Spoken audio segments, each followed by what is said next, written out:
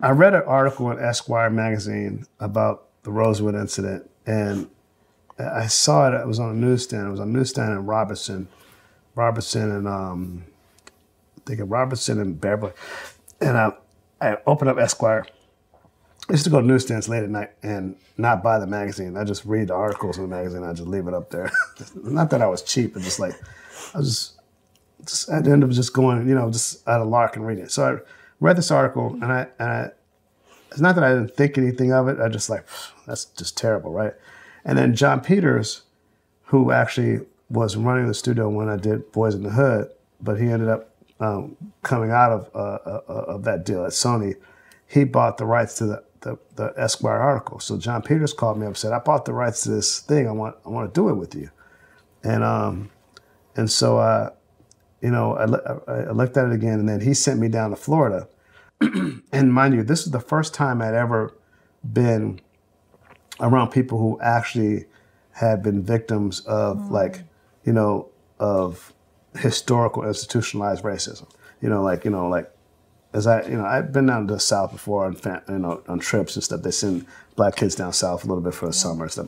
But to actually be there with people, these people were in their, at the time they were in their 70s and 80s, some in the 90s. And they were telling me the stories about what happened, in 1922, during when their town was like burned and, the land was taken away from them and people were murdered and killed, by this incident, Rosewood incident. And I was like, whoa, I was floored by it. I originally had plans to do this other picture that Frank Price bought the rights for me for a book called Makes Me Wanna Holler, which I still want to do. And so I was like thinking, okay, this is interesting and stuff, right? And I'm leaving, talking to these people, and mind you, the younger generation stopped me. Now, mind you, they're in their 80s and 90s, so the younger generation is like in their 60s, right? The 50s and 60s. And there's these like thick black women, they got the big old arms and stuff like this and this, like the big mama arms. And this one woman, I forget her name, she's an aunt and stuff, right? She's like, baby, you gonna do the movie, right? I said, well, ma'am, I gotta get back to LA and I gotta look it over the stuff and I gotta like think about it and everything. Cause I'm still thinking maybe I'll do Makes Me Holler and maybe I'll figure this out. And then she says, she pushes me with all the boobs and the arms and everything in the corner. She says, no. I was like, no, she says, baby, you have to do this movie. You have to do. If you don't do this movie, the story's not gonna be told. You have to do this movie. She says, listen. I said, okay, ma'am. This. She says, I'm trying to get past her, and these big old boobs and arms and stopping me and stuff. She says, listen. Either you do this movie or Steven Spielberg's gonna do the movie, and we don't want him. She says this to me, right? And I said, okay, ma'am, right? So then I go and I look at the article, I look at the old newspaper accounts. And then I started reading about how there were several soldiers coming back from World War I. And they were black men who fought, they were the first ones who actually fought outside of the country, for the freedom of this country.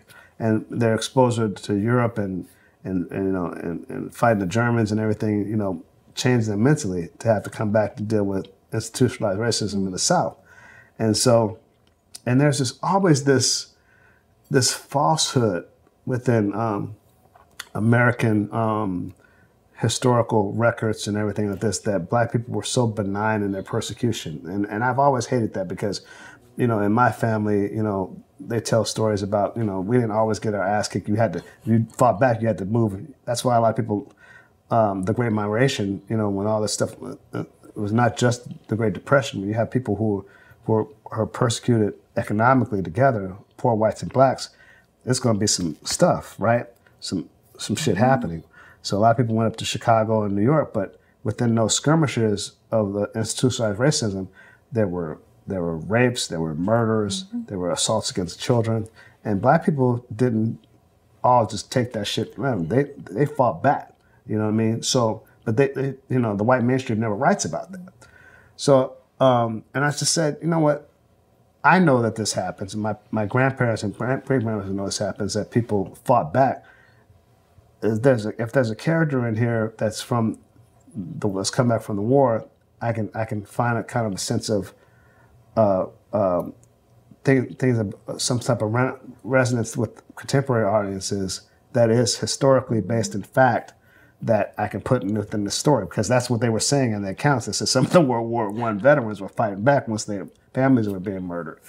And so that's how that came about, the character of man that I got Ving Rhames to play. Marion Doherty, who is a classic casting director. She did a lot of movies with George Roy Hill, and she did so many different pictures over time. She discovered, so she did I think she did Midnight Cowboy with John Schlesinger. Marion Doherty and her associate. She was in New York for many years, right? We're trying to figure out who else is going to be in the picture, and she says, "Why not John Voight?" And I was like, "Wow," because John had taken a hiatus. So John comes in, he has a meeting with me, and we're sitting there sizing each other up. And I'm like, I'm fucking sitting here with John Voight. Like, wow, from Coming Home to Midnight Cowboy to a great movie that he did, Runaway Train. I think he was nominated for Best Actor for that too, Andrei Konchalovsky. And, we're just talking and stuff. And so we went, me, Ving Rhames, John Voight, and Don Cheadle. We went down to the South, and we went up making this movie. And we took 2 or 3 acres, and we built 2 towns. We carved out both of these towns out of swampland. We moved houses. We set up a mile length of railroad track. We airlifted a vintage train from the 20s and put it on the track and everything and stuff, right? And we made the town of Sumner, which was the white town, which was a company town, which was based on the lumber industry and the cedar mill industry and stuff, right? The company actually owned the homes of the people. They owned the store. They kept those people, and there were white people kept in economic persecution. They had to work at this company, and the company would just keep them in debt. And then you had the black town of Rosewood, where because it was segregated, they basically were subsistence livers. They had to grow their own food. They had their own livestock. They could sell. I guess it was. They had a little bit of cedar, and they said that they could turpentine. They made turpentine and stuff. And because they weren't rich, but they had their own thing.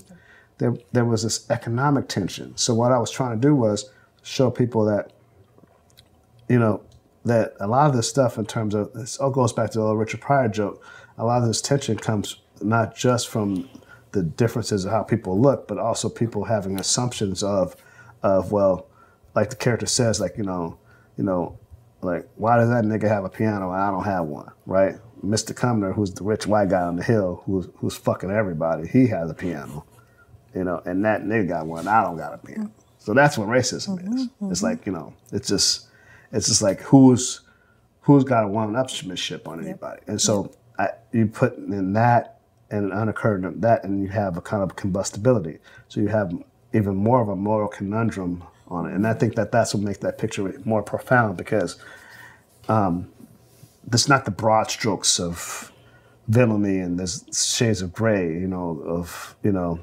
right and wrong and whatever.